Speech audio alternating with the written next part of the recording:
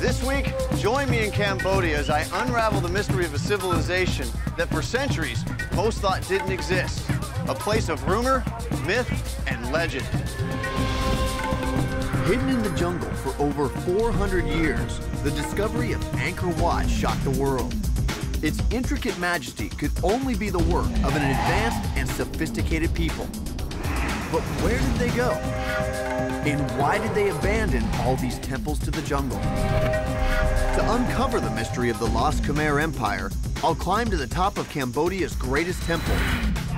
Learn the secrets of Bokator, its newly rediscovered lethal martial art. And take to the air to track down the reasons why this civilization disappeared into the mist of time. Reminds me of the good old days, flying hornets. We're digging for the truth and going to extremes to do it.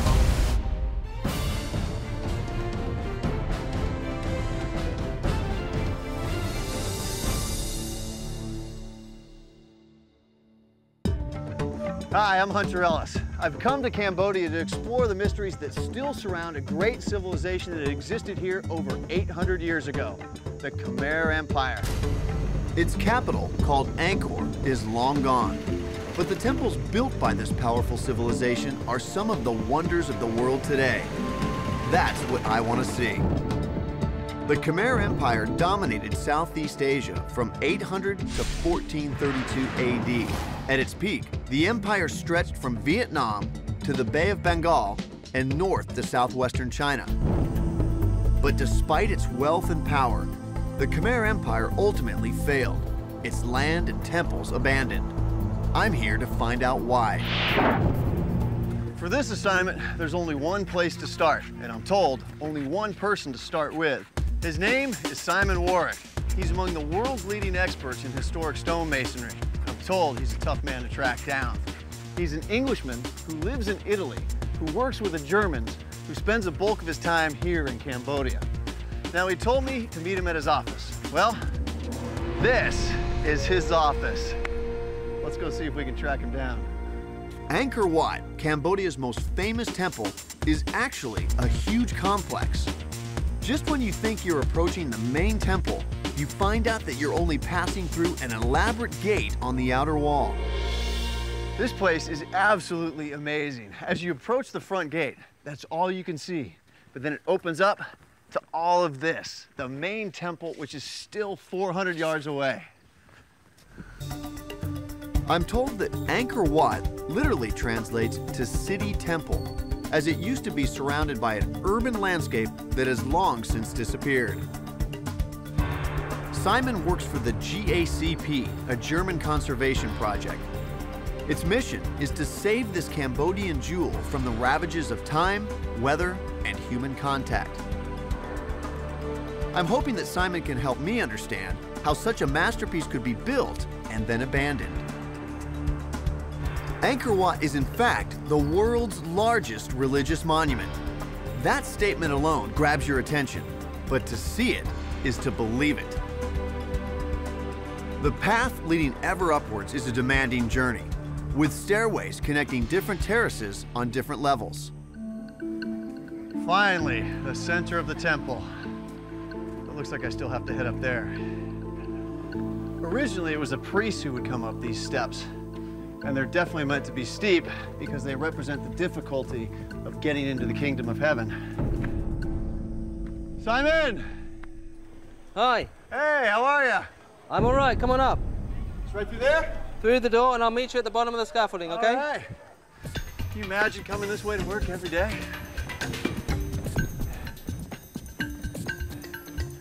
Hey, Simon. Hi, great to see you. I covered some serious ground to make it up here to you.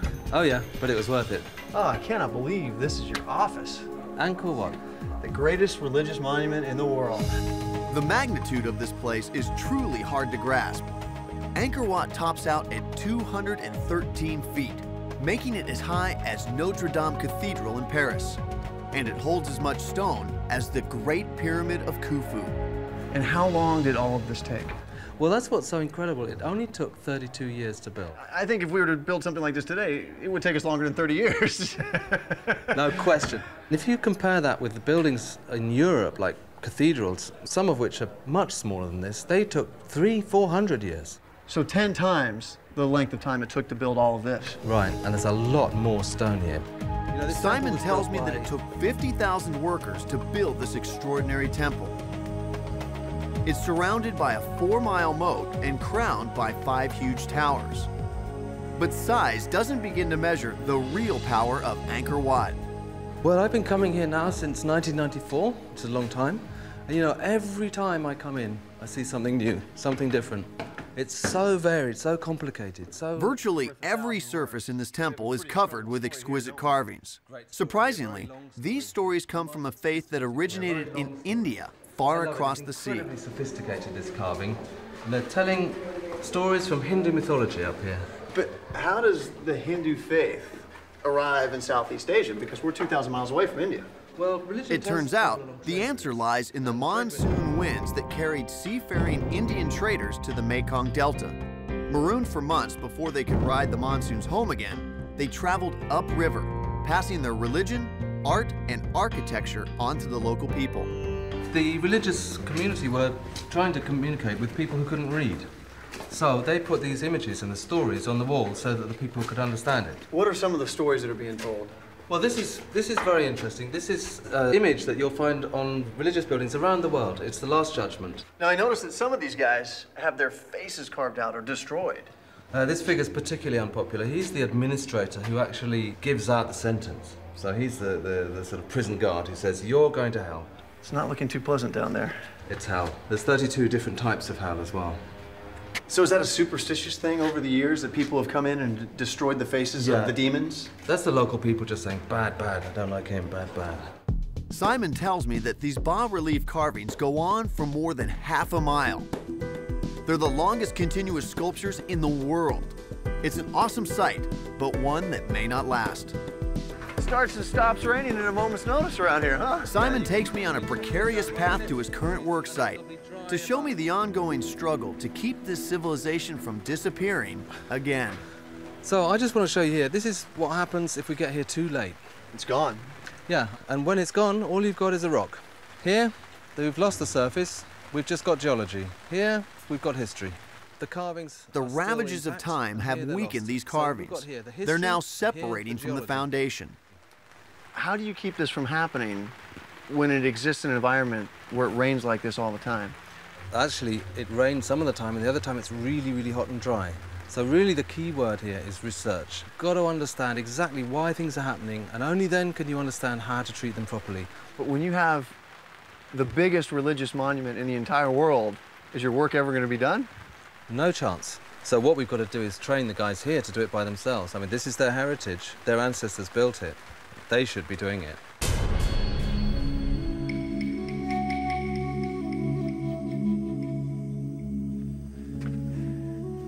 This is one of those places you never get tired of exploring, and that's good, because I still haven't cracked the core mystery. How did a people in the middle of the jungle build one of the greatest stone monuments on Earth? Few places on this planet inspire as much wonder as Cambodia's national treasure, Angkor Wat. But the more I see of it, the more questions I have. Not only did the ancient Khmer construct one of the largest stone buildings in the world, they did it without using any kind of mortar. How'd they pull that off? I'm hitting the road to find out. Just 20 miles northeast of Angkor Wat, I come to a place so important to the Khmer, they revered it as sacred. The majority of the Angkorian temples were built using a local sandstone, and huge blocks like this are all that remain of an old quarry that lies here at the foot of the Kulen Mountains. The sacred stone from the Kulen Mountains was used not only for the massive temple at Angkor Wat, but for literally hundreds of other Khmer temples across northern Cambodia.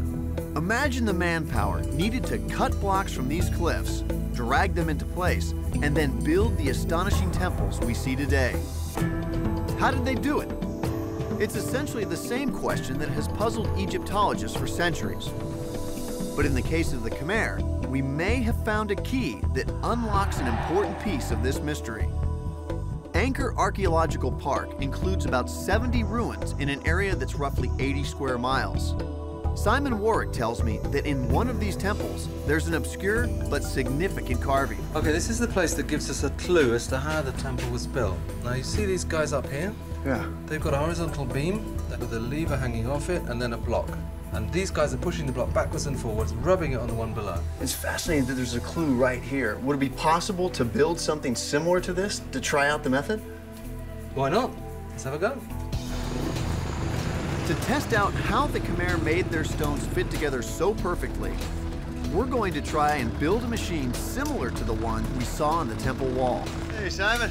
Everything just as ordered. Everything We're ready. working from a sketch based on the bas-relief we saw earlier. Got all the beams. Our laboratory is a local masonry workshop where modern artisans make recreations of the temple carvings.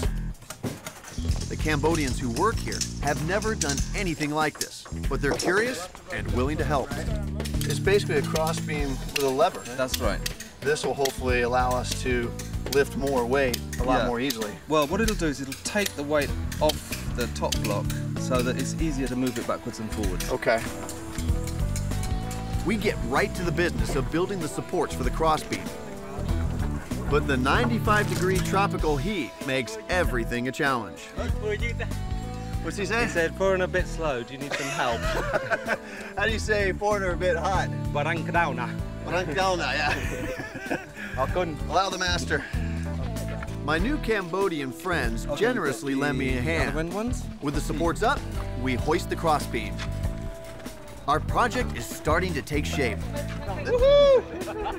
Yeah! We need to tie the framework nice and tight. It's going to support a lot of weight. All right. So there's 200 pounds at least, huh? How do we move the stone? My head. Now we're ready to muscle the first rock into position. Once the bottom rock is in place, we attach the lever. All right. Very well hung, as they say. Yes, this is very well hung. To make it easier to move the top block into position, we drill holes and insert pegs into the rock. Simon says this is exactly how the Angkorians did it. The side ones are for lifting, and the top ones will help us rub it backwards and forwards. Okay. Okay? But the important thing is that this enables us to lift it without having a rope underneath it. So by not having any ropes underneath, that's what would allow them to get the nice, smooth contact. In every civilization in the world, they've always found a system for lifting a block without having a rope underneath it. Because when you put a 10-ton block down on a building, you don't want to have to pull out the rope afterwards.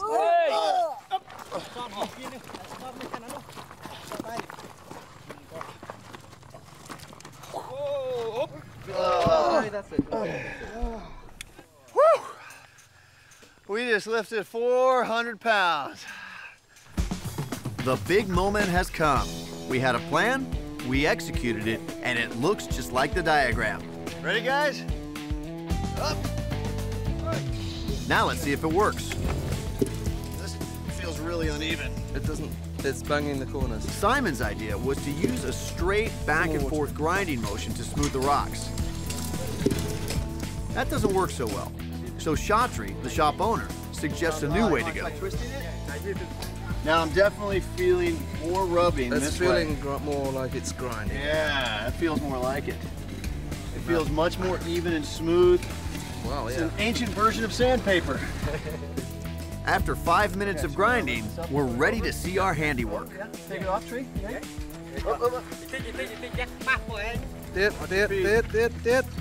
Down. Okay. We got a sandy mess there. What do you think's underneath? I think it's smooth. You do? Yeah, this feels nice and smooth right here. Only 2 million more to go and we could have our own temple. Really have to admire ingenuity like that and appreciate just how hard they had to work. When we return to the temples, I find myself noticing details I never saw the first time. You know, I'm starting to see these holes everywhere, and now I realize just how important they were to put this whole place together. Yeah, I mean, that's what's great about this. As you look around, you see more and more and more. So much to see. Simon takes me to see the two most exquisite carvings at Angkor Wat. After our successful experiment, he says I can now appreciate why the Angkorians labored so hard to fit their blocks perfectly.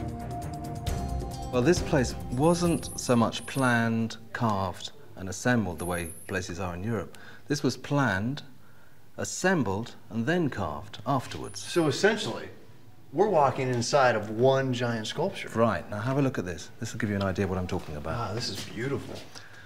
This, for me, is one of the most perfect pieces of carving in the temple. It's absolutely beautiful. And you can actually see the fine seams where they've assembled it right here. These are the joints. You see, she's not made of one single block. She's made of 4 different blocks. How difficult is it to carve multiple blocks stacked on top of each other? If these were just stacked together with a mortar joint, the way we do in Europe, you wouldn't be able to carve over it because it would snap. The fact that they've made a perfect razor contact joint means that these 2 blocks act like one single block. And the pressure between these 2 blocks means that you can run your chisel over and you don't snap off the edge. And I imagine you probably only get one shot because it's already built. I can't imagine how scary it must have been to carve this. If you snap off that nose while you're carving, where do you go from there? And you probably got one less stone carver, because I reckon the king would. What's more, Simon tells me that every little detail in the temple contributes to an overarching cosmic plan. The Khmer regarded their rulers as gods on earth, and this temple was built to represent the Hindu universe in miniature. Its towers symbolized Mount Meru, the celestial home of the gods, and its huge moat, the vast cosmic oceans. But here on Earth, their universe ultimately came crashing down. What went wrong? Angkor Wat. It may be the most beautiful religious monument ever built, and the most mystifying. Completed in 1145, the crown jewel of the Khmer Empire was inexplicably deserted 2 centuries later. The remote location and the relentless Cambodian jungle hid all the region's temples for over 400 years. They were the stuff of legend until 1860, when a French naturalist named Henri Mouot came upon them by accident. When his report hit Paris, these temples became all the rage across Europe, with people talking wildly about a new lost world.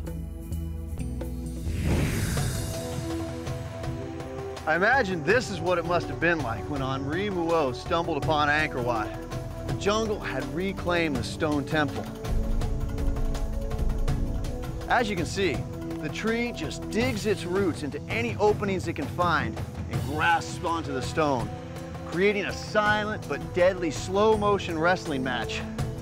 And given time, the tree always wins and destroys its host. It's brutal, yet beautiful.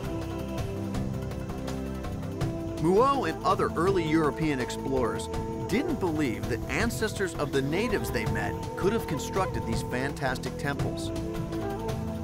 They credited an unknown race of master builders, but they couldn't have been more wrong. To get a better sense of all the Khmer's accomplishments, I'm meeting up with Damien Evans, the deputy director of something called the Gap. Damien! Hunter, how's it going? Hey, good, how you doing? Good, mate. Come on up the stairs, this way. GAP stands for the Greater Angkor Project, where archaeologists use sophisticated aerial imaging techniques to peer deeply into Cambodia's past. So this is the very first radar image of Angkor, taken by NASA from a space shuttle in 1994. So I'm guessing that right here is the temple complex, right? That's right. Actually, that little square in the middle there is Angkor Wat. So you can see it shows us for the first time that Angkor was absolutely huge. Next, Damien shows me a new image created by AIRSAR, which stands for Airborne Synthetic Aperture Radar. Its longer wavelengths penetrate the forest canopy to expose much more than meets the eye. It shows us that Angkor was more than just a collection of temples. It shows us that it was a vast inhabited landscape which sprawled over more than 1,000 square kilometers of this area. What is this reservoir right here? That one there is the West Barai. It's a reservoir that's 8 kilometers long, 2 kilometers wide, designed to trap water coming down from the north during the dry season and distribute it throughout the south. this can be quite This hard to map interpret reveals a with the radar remarkable imagery. new It's discovery, complex. It's difficult to an know what's extensive going on. system That's of why we waterworks use it to hidden create for this much more centuries detailed in the map here. Cambodian landscape. So in this map you can see much more clearly the detail and the sophistication of the water management system. You see dozens and dozens of canals. In fact, you can trace the flow of the water through this network from this area here through this very complex system in the middle and then dispersed throughout Angkor to the south. This is great because down on the ground you'd have no idea that any of this exists. Yeah, look, even archaeologists have trouble making sense of this landscape from the ground. What you really need to do is get up in the air and have a look at things from an aerial perspective. Sounds like a great time for a little airborne reconnaissance.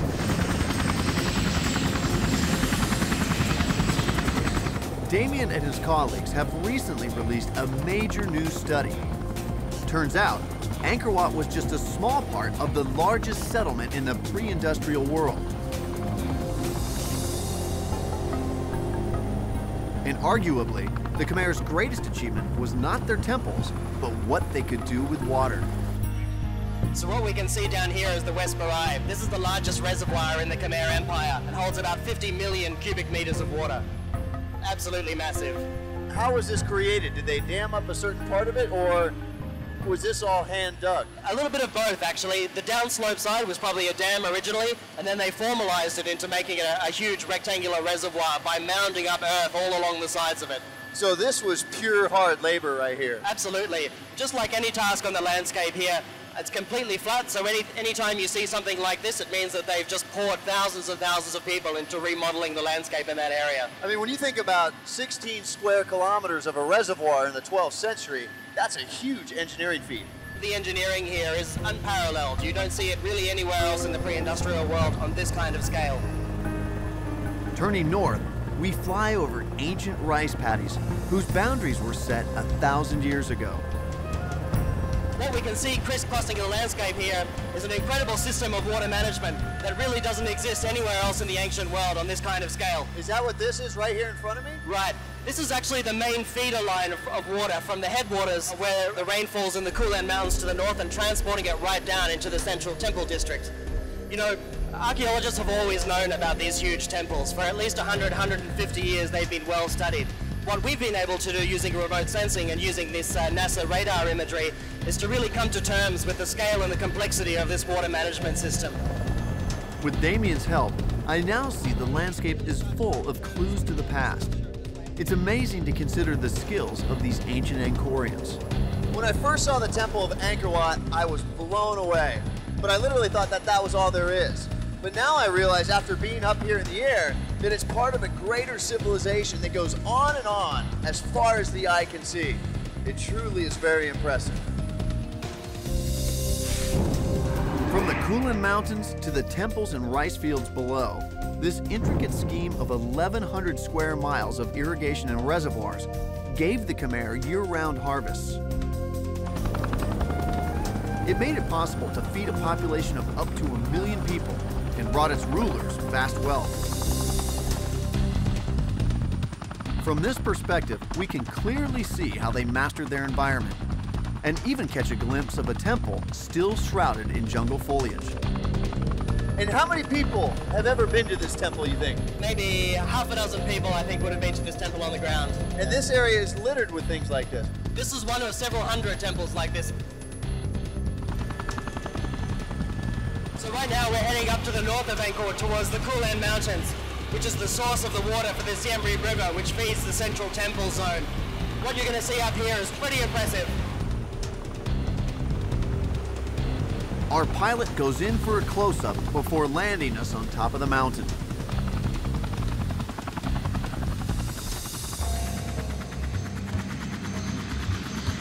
They're still actively clearing mines in these areas? Yeah, they are. It's very heavily mined in this area here. Well, follow you then. Due to its strategic location, this area is riddled with landmines. Cambodia is still emerging from a nightmare, 30 years of war, including the genocidal reign of the Khmer Rouge in the 1970s. But a fragile peace is now renewing the hope of the people here and allowing them to once again enjoy their birthright. Damien takes me to a sacred part of the river. Wow, look at this. Looks like they've actually carved out the stone of the riverbed here. That's right, yeah. In fact, all of this area here is carved out underneath the water. What are these symbols? Well, the central object there is called a lingam. It's a phallic symbol, a symbol of male fertile power. The enclosure around that is called a yoni, which is a representation of female fertile power. Is this meant to give some sort of symbolic power to the water here? That's right. As the water flows over the top, it's imbued with this kind of ritual fertility. Then it flows down from the Kulen out into the rice fields at Angkor down below and sort of delivers that fertile power to the rice fields. Damien tells me that these symbols would have been carved during the dry season, when the riverbed is exposed. There are hundreds of these carvings engraved here. So, in a sense, they're blessing the source of the water that feeds their empire. That's exactly right. If I were to climb in and touch the stone or drink from the water, would that give me strength and fertility? Look, I don't know about that, but I'm pretty sure it would make you very sick, so you'd need all the help that you could get, I reckon. Now that I understand the spiritual importance of the water here, I want to get another look at that spectacular waterfall. These are just the smaller ones up here. It goes down, and like the bigger ones are down there. These are the headwaters of the Siem Reap River.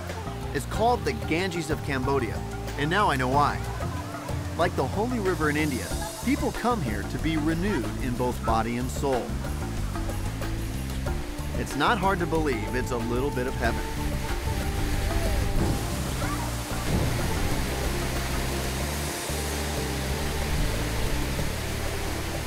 Woo! It is so forceful underneath that waterfall, but you can't appreciate it until you're actually standing right under it. And this is the exact same power that fueled the Khmer Empire. It's absolutely amazing.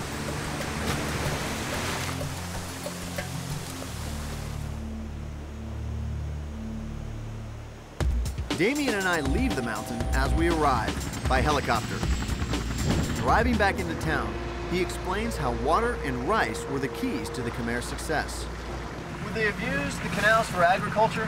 Traditionally, people have denied that that's the case, but increasingly what our mapping work and what our excavations are showing is that these canals were very tightly integrated into the rice agriculture system here at Angkor. Well, you would have needed a big army to build an empire that was that huge, and rice would be a cheap way to feed them. That's absolutely right. You know, if you manage water very effectively, you can also create huge surpluses and convert that directly into empire building. For centuries, the Khmer managed their water effectively, allowing them to feed their vast population and consolidate their power. They built a strong and wealthy empire, but their bas-reliefs reveal another clue to their success. It's Cambodia's secret weapon, the lost and lethal martial art, Bokator. That works. I've come to northwest Cambodia in an attempt to solve one of the world's great riddles. How could a civilization that built this virtually disappear overnight? Their masterpiece lost to the jungle for over 400 years. Angkor Wat's rediscovery in the 19th century gave evidence once again that history is usually defined by those with the power. The ancient Khmer inscriptions found on many of these temples proclaim the greatness of the kings who built them, but they tell us very little about the daily lives of the Khmer people. But it was, after all, the ancient Khmer people who built the rice fields, canals, reservoirs, and temples that distinguish this civilization. And it's their features that are reflected in the faces of Cambodians today. To learn more about the Khmer, past and present, I've come to the old market in downtown Siem Reap. Have the fish, vegetables, and meat, all different kinds of fruit. Kin Po Tai is a cultural expert who grew up in this town. These are on the bas-relief of the temple. So this one is right here. Yeah, it's been preserved for 1,000 years. It's simple. It's just salted and dry out in the sun. Tai tells me that many things we see around us have changed surprisingly little in the last millennium. And the proof is carved in stone just a few miles down the road. So this is the second largest temple in Angkor after the Angkor Wat, and it's the Bayon. It's one of the most famous temples as well in Angkor. Tai tells me that the Bayon is actually a Buddhist shrine.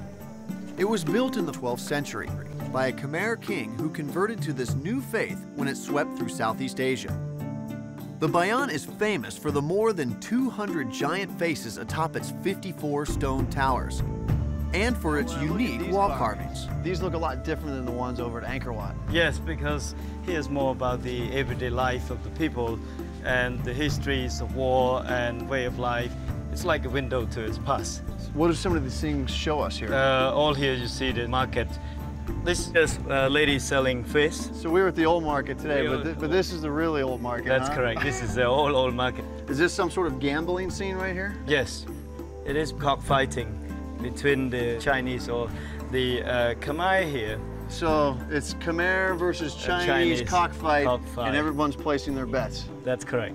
My money's on the Khmer. And the Khmer. These stunning reliefs immortalize a civilization. The lady's giving birth here. From the wild boar fights to the construction of their temples. With the thousands of relief we have here at the Bayon, it seems like we have a very good idea of what life was like back in the 12th century. But are there any written accounts from outside the Khmer Empire that would corroborate all of this? Yes, there was only one written account, but not by the Khmer peoples who live here. It was written by Chiu Takwon, a great diplomat who arrived here in 1296, 1297, and he spent years living in the city here. So he experienced life here and wrote about it, and it matches what we see on the walls. That's correct. Chiu Takwon's journal of Khmer life at the end of the 13th century has been invaluable to historians. But many suspect that he was more than a diplomat, that he was in fact a spy. As an agent of his own powerful empire, Zhou casts a wary eye on his host's military capabilities, for good reason. Temple carvings at the Bayon clearly show that the Khmer were a ferociously warlike people. And now, with the help of animators at Monash University in Australia, we have the first historically based 3D simulation of the Khmer in combat. Here against their arch-enemies, the Cham, who came out of what is now Vietnam. Behind every great empire is a great army. But this scene indicates that their success may have had less to do with superior tactics and weaponry than it did with the ferocity with which they fought. A Khmer character trait still very much on display.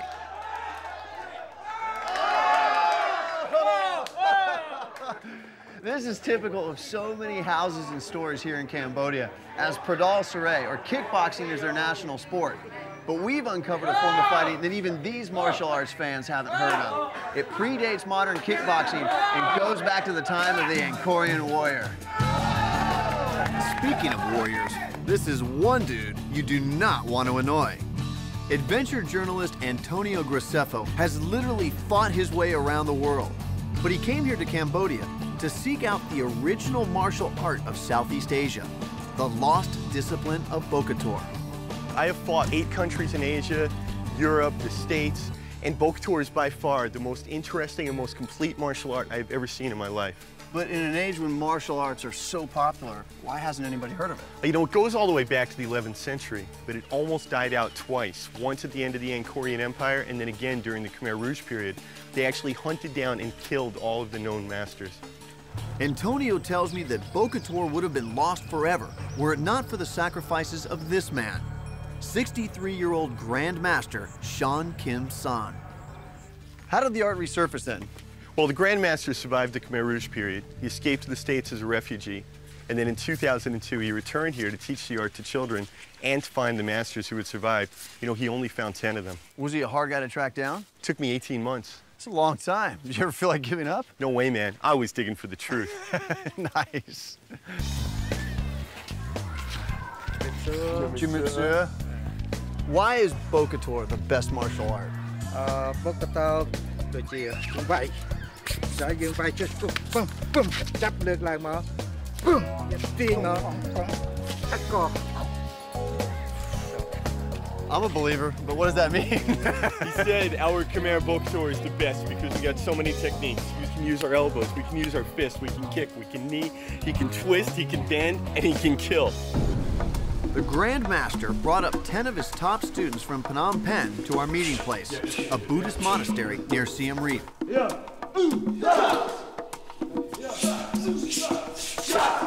It actually looks like it's an in-close fighting technique that you need to be very close to your opponent in order to strike. That's right, that's right. Bokuto is unique in that they can fight very close to the elbows, knees, and then also grappling when they come in close. Looks, when executed properly, to be pretty vicious. It is, it is.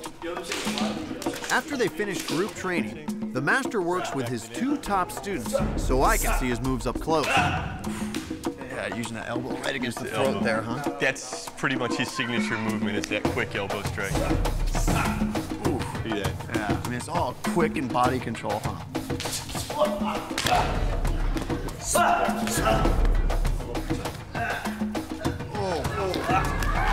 Oh, did he just rip his trachea He ripped out his trachea.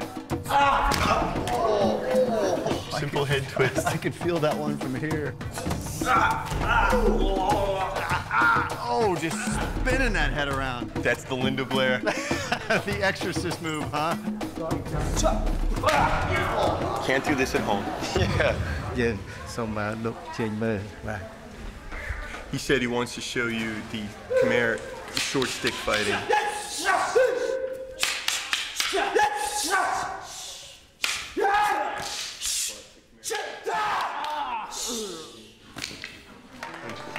So you want to try some? Yeah, let's walk before we run. We'll put the sticks on hold and let's start with some elbow moves. Maybe we'll start by crawling. Okay. Take it easy on me. Oh, I'll take it easy. I like you. Here comes the black belt. Okay, punch. Okay, so I can block here. Okay. And I can come in with my elbow here. Okay. Yeah. And I would let go. You would let go. They come down and...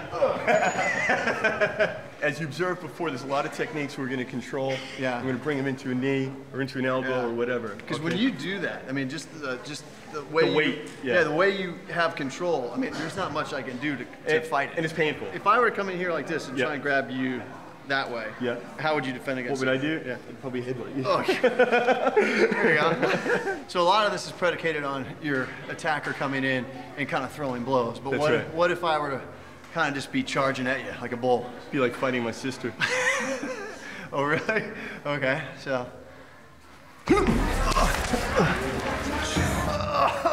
I hope you like your sister. In their demonstration of Bokator, these modern-day Khmer warriors give me plenty of evidence why their ancestors were so successful in building and defending their empire. But even these skills didn't save them from their fate. Despite all their power, wealth, and knowledge, the Khmer Empire ultimately failed. The city and its temples were abandoned, and the jungle swallowed all that was left. But what were the forces that led to the downfall of the Angkorians? And is it a cautionary tale for us? In my quest to understand the legendary Khmer Empire, I've plumbed the mysteries of her overgrown temples and deciphered how they were constructed by building a stone grinding machine based on a long, unnoticed clue. From the air, I cracked the watery matrix that was their secret to extraordinary wealth, and I experienced firsthand the power of both her sacred river and her lost martial art. The Khmer created a dazzling kingdom that dominated Southeast Asia. And yet, in the 15th century, their civilization collapsed. Their city and temples were abandoned to the grip of the jungle. Like in any great murder mystery, the list of suspects here is long. By the 1400s, it includes marauding invaders, a rebellious and disgruntled labor force, shifting state religion based on which king was in power, and internal struggles between the king and powerful Khmer families. To find out the #1 reason why the Khmer Empire met its end, I've arranged to meet up again with Damien Evans, the Deputy Director of the Greater Angkor Project. All right, so I have a few questions for you. Sure, fire away. Well, I'm completely impressed with how sophisticated the Khmer Empire was. But what happened? How did they disappear? Well, the thing that you have to remember is that in the collapse of civilizations, there's rarely just one factor that you can point the finger at. Usually there's a range of different things going on. In the case of Angkor, what our work is showing is that the water management system was a critical factor in the decline. Really? So the same thing that made them so great also led to their demise? That's right. The water management system started off very simple, and then over the centuries became more and more complex and difficult to maintain. And this in turn caused problems for the fundamental basis of their economy, which was rice agriculture. According to Damien, one thing led to another. Overplanting of rice fields led to deforestation, which led to soil erosion, which caused huge amounts of debris and sediment to rush downstream, blocking up the canals and reservoirs. Raging and flooding broke down the entire man-made watershed. The result? Famine in a city of as many as 1 million people. All right. That looks like a great way to cool off. Yeah, the water actually comes from the Siem Reap River way down here.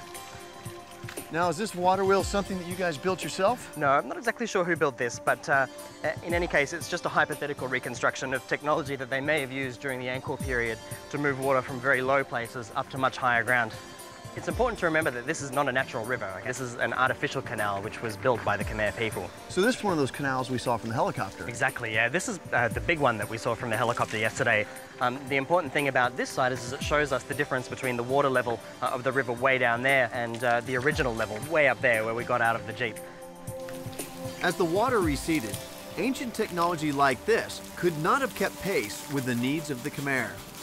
As you can see, not a huge amount of water actually comes out of this.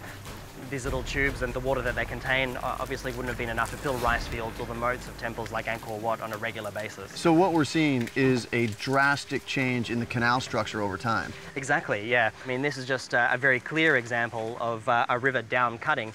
And if you have the water down there and the rice fields and the moats that you need to feed the water into are way up there, then obviously you're going to end up in deep trouble. This is just one example of it here, but probably the clearest example of it is just up the river a little bit. We should go take a look. Okay. To see hard evidence of what brought down the Khmer, Damien and I jump in a boat.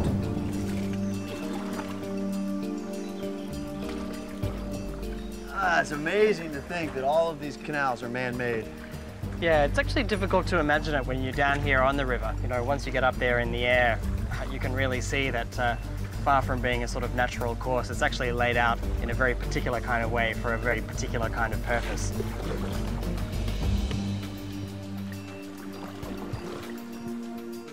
Damien points out that this hill represents the difference between what the water level of the river once was and what it is today. So what do we have here? Believe it or not, this is actually a bridge. These are its arches right here. Would this then be the bridge for the canal that we just came up from? Exactly. 1,000 years ago, the water would have run straight down through here and passed beneath these arches onto the other side. So we're standing on the original bed of the canal. That's right. Increasingly, as the years went on, the water level cut down into the landscape and just basically ended up going around this bridge, meaning it was completely ineffective.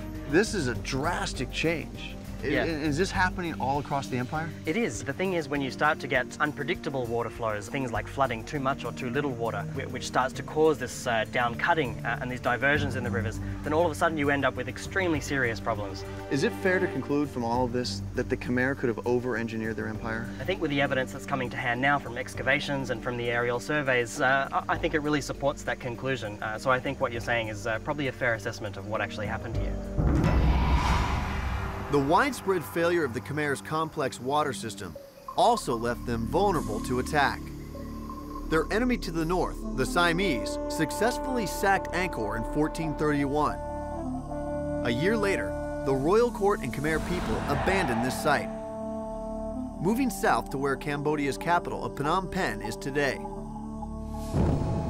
For 600 remarkable years, these temples were added to and adorned. With their abandonment in the mid-15th century, however, one of the world's greatest building programs came to an end. But unlike other lost civilizations that have succumbed to the jungle, the Khmer's greatest temple, Angkor Wat, held on, with the help of a very special group of people. The truth is, this place was never fully abandoned. After Buddhism was adopted as a state religion, this site became a place of pilgrimage. Even after the last Khmer king left, the monks stayed and arduously worked to keep the forest from swallowing this great temple.